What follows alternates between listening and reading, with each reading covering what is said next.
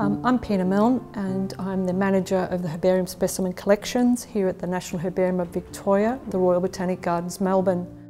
The collection that we have here at Melbourne is about 1.4 million in size, and it encompasses not only plants of Australia but also various continents around the world.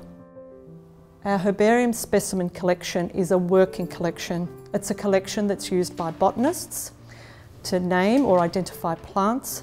It's also used or consulted by botanists not only in Australia but also around the world.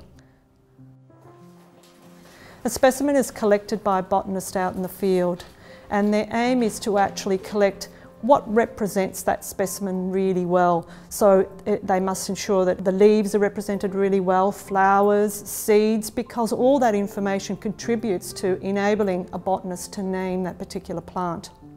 When the specimen arrives in the herbarium, it is pressed and dried. It is then databased, and the information that was collected during the course of collecting that specimen, when it was collected, where and by whom, all that information is entered onto the database. Once the specimen is databased, it then has to be mounted. So it comes into the mounting area. Most of the mounting is in fact fulfilled by our extraordinary volunteer team, and they mount the specimen by placing the specimen on acid-free paper.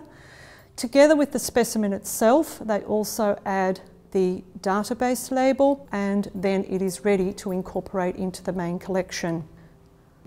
So once our information is databased on our in-house database, it's then made available to Australia's virtual herbarium, which is a website online that, as long as you know the botanical name, you can put that information into that website and it'll actually give you all the records of that particular species throughout Australia. So that's one way in which we're making our information accessible. A second way is by imaging our specimens. And the National Herbarium of Victoria is part of a global partnership known as the Global Plants Initiative, and we are imaging specimens and sending our specimens overseas to JSTOR, who then makes them available on the web. There are many hidden secrets within the Herbarium Specimen Collection. A recent visitor pointed out to us that we had a collection of a particular species from South Africa that is now extinct. So we continue to add stories to the records that we have, and every individual sheet has something to tell us.